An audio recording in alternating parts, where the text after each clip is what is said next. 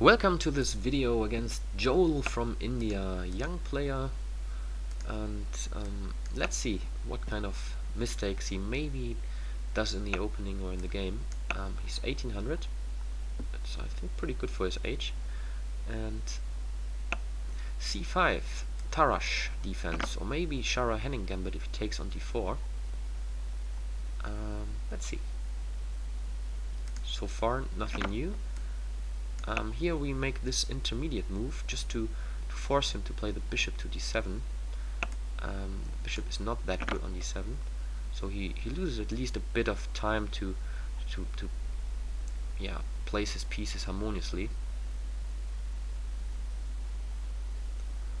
And okay, this is not that common. Normally you take just on d5. Here maybe I can just exchange this important knight and just, further exchange pieces to get rid of some pressure. Yeah, but here d6 is in the air, right? Yeah, this looks very strong. So he needs to move the bishop back, and and here I think he just overlooked that I can take here.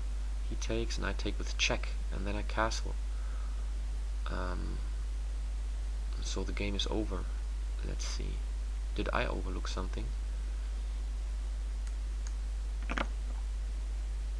If he please plays queen e7, I'm just taking here on f6.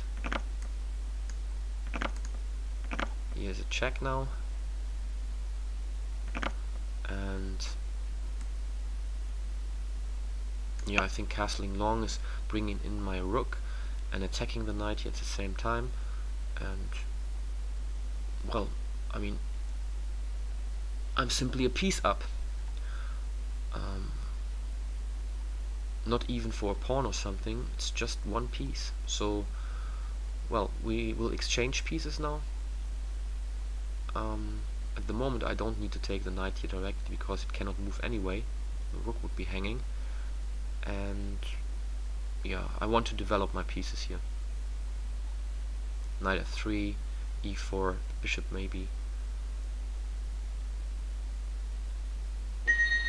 Okay, he gives up here. Yeah, but he was down a whole piece, so it was a one position. And yeah, I'm not sure if you should play Gambit or something like the Schara Henning Gambit or other Gambits if you are not familiar with the opening at all. And here he came out of the opening. It's just opening theory here, everything, but he shouldn't play a knight f6 here.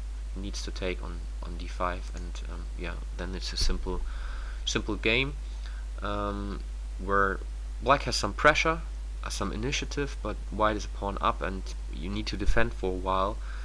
But especially in a long game, over the board game, it should be quite good for white. This is why the opening is not played that much by strong black players.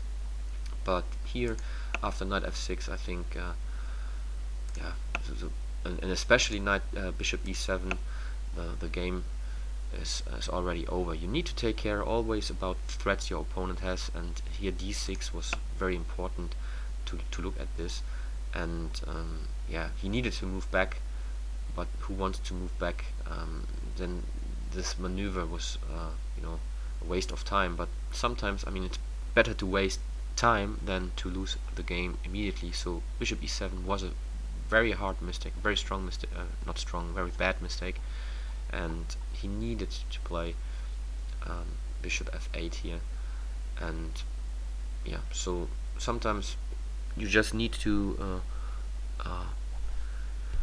be realistic and say, okay, I did a mistake, and then try to make the best out of it instead of playing something that obviously loses. Thanks for watching.